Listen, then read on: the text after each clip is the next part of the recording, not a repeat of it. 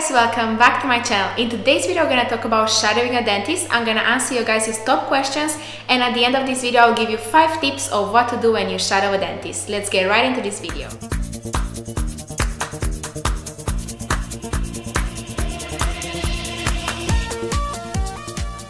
Thank you guys for subscribing to my channel, and for those of you that are new here, I would love if you guys would subscribe and like this video, as well as comment down below if there's anything that you guys want to see. Let's continue with the video.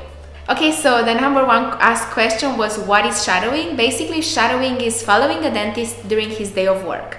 Regarding if shadowing is important, so my answer for this question is yes, shadowing is very important for multiple reasons. One of them would be, if you guys are interested into dentistry, you can shadow a dentist and then you would see if you actually are interested in that field. And as well for dental students who want to see the workflow and see in practice what they're learning at university. So how do you find shadowing opportunities? Some of you might think that this is actually complicated, but it's not that hard to find shadowing opportunities. One of the options could be that you can get in contact with your local dentist. A lot of dentists are very open to teaching students. A second one would be that you can also get in contact with a professor from your university, and you can also just email a clinic that maybe you see online and you would be interested in going there. When should you start shadowing? Honestly, it is never too early or too late to start shadowing. You can start shadowing even in high school to see if that's a work field that you might be interested in, and you can also do shadowing when you're in pre-med or in dental school to help you with what you're learning at university and learn more new things. What should you bring with you and what you should wear when you shadow? That was another question that I got from some of you.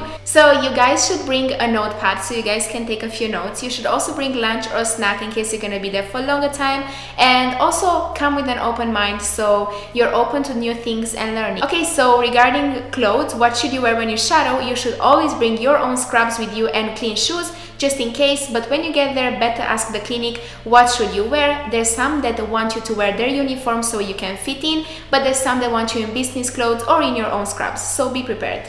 Regarding how long you should stay there for at least a full shift, because when you stay the full shift, people see that you're serious and you're open to learning and you're open to helping, and they will also perceive you as their own colleague and they will integrate you in the group way easier than if you just pass by for 1 hour to say hi and then you would leave. Regarding when you should ask questions, this is actually a tricky question because depending on the dentist that you're working with, you're gonna see for your own. So there's some dentists that prefer, and they even tell you, ask me whenever you have the question while working.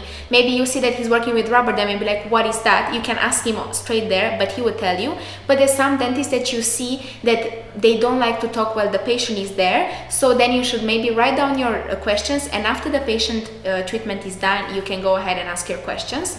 And always take care and look at the patient. If you see there's an anxious patient or the patient is not really feeling comfortable, maybe just sit in the back and be quiet. One thing that you guys should avoid, it's for sure breaking HIPAA and confidentiality rules. Make sure that when you take notes, you don't take any personal data from the patient. And also, if you want to talk about the things that you saw or the cases that you see outside of the clinic, make sure you keep the patient's data unknown. Before I'm gonna give you the 5 tips what to do when you shadow dentist, I'm gonna answer the last question, is how to make the most out of the experience. And the answer for this, I think, is just be open-minded and be open to learning new things, and make sure that you help as much as you can because you learn the most by working. And now my 5 tips on shadowing. First would be ask questions, because it's very important to make sure that you understood everything. Second is take notes so that you can review them on your home.